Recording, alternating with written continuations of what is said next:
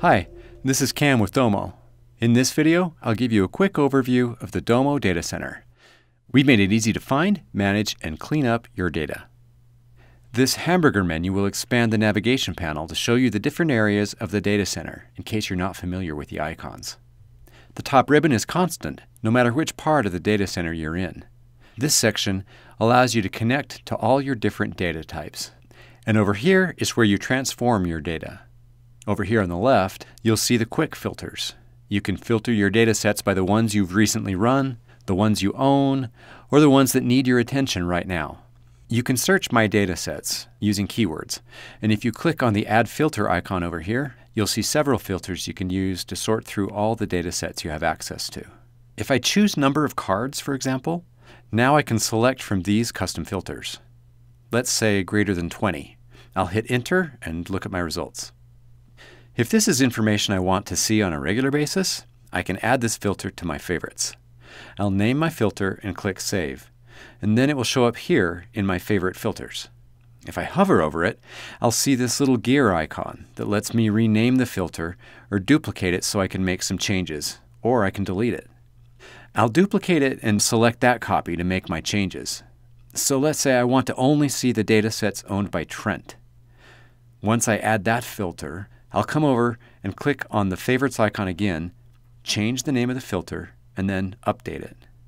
If you have similar names in your filters and they're kind of long like mine, just hover over the filter to see the full name. This little handle on the side lets you drag the filters and reorder them. Now there's another way to create a new favorite filter rather than just duplicating from this menu. If I click on my cards greater than 20 filter again, I can make additional changes. Let's filter on the type of data set. I have several choices here, and I can also add not. Let's exclude my Data Fusion dataset. Now I'll come over here to the star and change the filter name to include not Data Fusion. Now instead of clicking Update, because I don't want to change my current filter, this drop-down arrow lets me save it as a new filter. So there are a couple of ways you can create new favorite filters. If I view all my data sets again, then over here on the right, I've got my sorting options. I can sort all my data sets by name, the number of cards built, the number of rows, or my last run. This can really be helpful for major domos trying to clean things up because they can look at the old data sets and see, like right here, that only one card has been created from the data set, and it's never run, so it's a good candidate for being deleted. Now let's talk about tagging. If I click on the Add Tag button here, you'll see I already have a bunch of available tags that I can choose from. So I'll choose Machine Learning and click Save, and now that tag shows up on my dataset. If I click on that tag, you'll notice that now I'm filtering by that tag.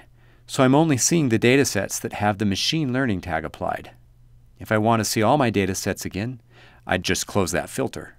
Going back to the same dataset, how do I add another tag?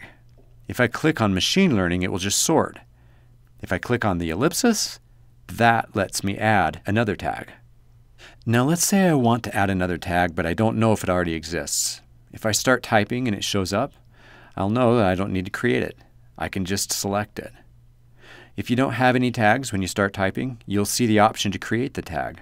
So I'll save that. Now what if I want to delete a tag? Remember, if I click on the tag, it'll just filter all my data sets. So instead, I click on the ellipsis again, then click Add Tag. But instead of adding one, I can also remove tags. Another way to add or remove tags is in the dataset details. So I click on the dataset, and then up here, under the name, you'll see that I can add a tag, see any tags that exist, and I can also click on either one of these to get the dialog box that lets me add tags or remove them. Another awesome feature of the data center is bulk actions. If I hover over one of my data sets, you'll see the little circle with the check mark shows up.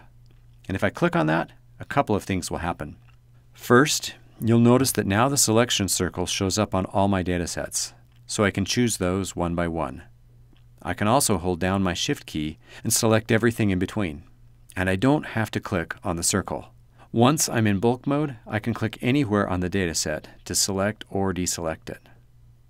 The other thing that happens is that this Domo Blue status ribbon appears that shows me how many data sets I've selected, lets me select all of the data sets, and then lets me apply bulk actions over here on the right. So bulk actions lets me run all of my selected data sets now, change the owner of those data sets, or delete them. The other thing you can do with bulk actions is tagging.